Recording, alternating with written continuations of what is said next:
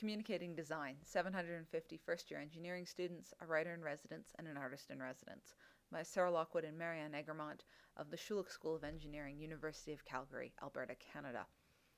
Our Engineering Design and Communications course is a full-year course for approximately 750 first-year students.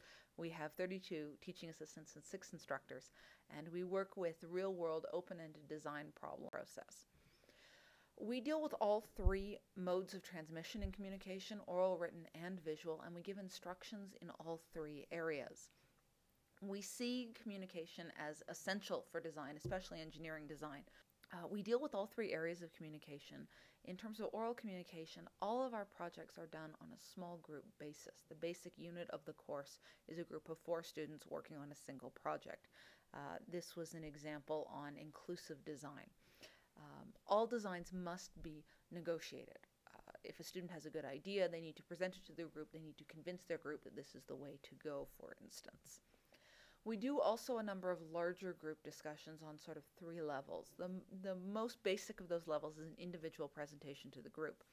Each semester, students do a 1 or 2 minute presentation on an aspect of design or engineering science. These 1 or 2 minute engineer presentations are not permitted presentation software of any form. You're allowed a model or a diagram, but the emphasis is on oral communication to a group.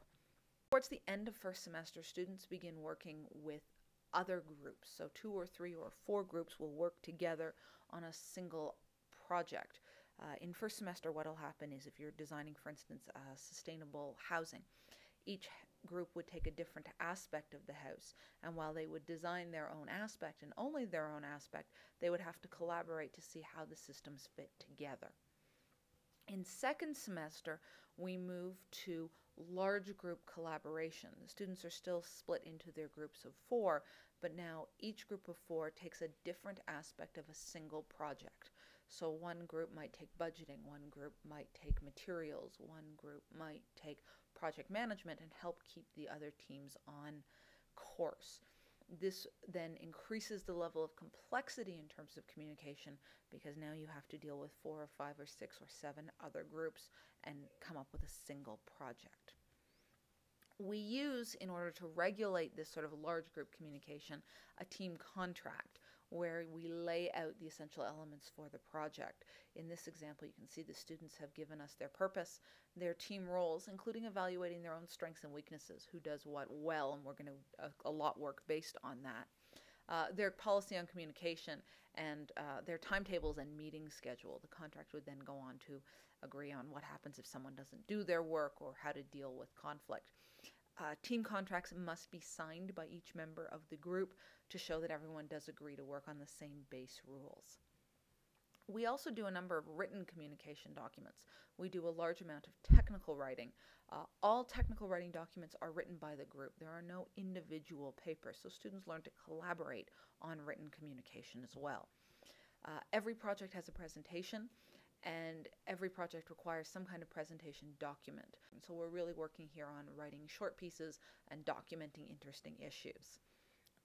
Some projects have design transfer specifications where students write down instructions on how to do whatever it is they've just done. These are evaluated by other students, the process is anonymous, who then take the instructions and without ever seeing the original model, attempt to build that model. And we find that this gives students a very sort of strong sense of how well they are communicating, because it's hard to build something you've never seen before. And if you can explain it clearly, then that's usually a good indication that you're writing clearly.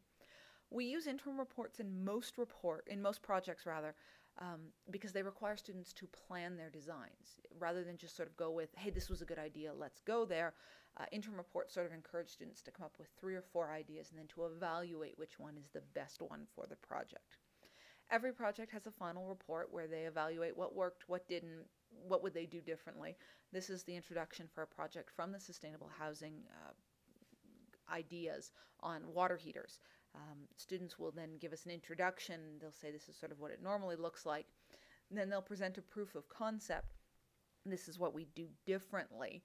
And then usually their experimentation, how they tested to see whether or not it was a good idea.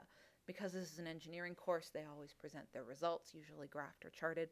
And you can see here they've also shown how their project interacts with the other 3 projects being done for the sustainable house. We do written communication in terms of personal writing, narrative writing, what worked well, what didn't work well.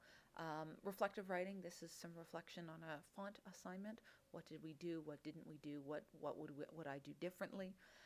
We use poetry on occasion to encourage thinking about writing in terms of the design process. What pieces work best? In this case, it's haiku, which is a very, very structured form. The visual communications part of the course exists in the form of quick sketches and logbooks that are done during the lecture time, and assignments that take a little bit longer care in terms of the drawing. So sketches that you might see in the logbooks of the students are basic shapes or build-ups of basic shapes. Students are taught to start with a drawing envelope and draw all their drawings in isometric for the first semester, and then we move on from there. Technical drawing part revisited is referring to the fact that we do engineering drafting, but not as thorough as was done in the past, because computer programs are very good at doing the final detailing of drawings. We basically explore drawing as a means of communication and as a means of exploring new ideas. In this assignment, which I entitled Gesamtkunstwerk, I talked about the designed object as a whole. So students were asked to draw a skateboard in isometric and an accompanying orthographic, but then also to design the artwork that goes on the bottom of the skateboard to consider the user of this object. We then continued with the skateboard and sectioned one of the wheels, and then the students were asked to bring in some of their engineering concept knowledge from other courses. So what path does a point on the outer edge of the wheel make if the wheel is traveling at a constant velocity? And what kind of forces could you expect if somebody were to stand on the skateboard? And students were asked to do this using color.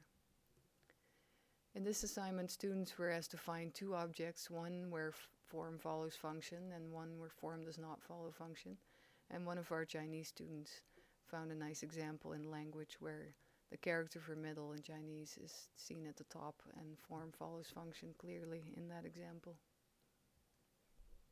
For a design style analysis, we look at the history of design in terms of architecture and other design styles that crop up in the history of design.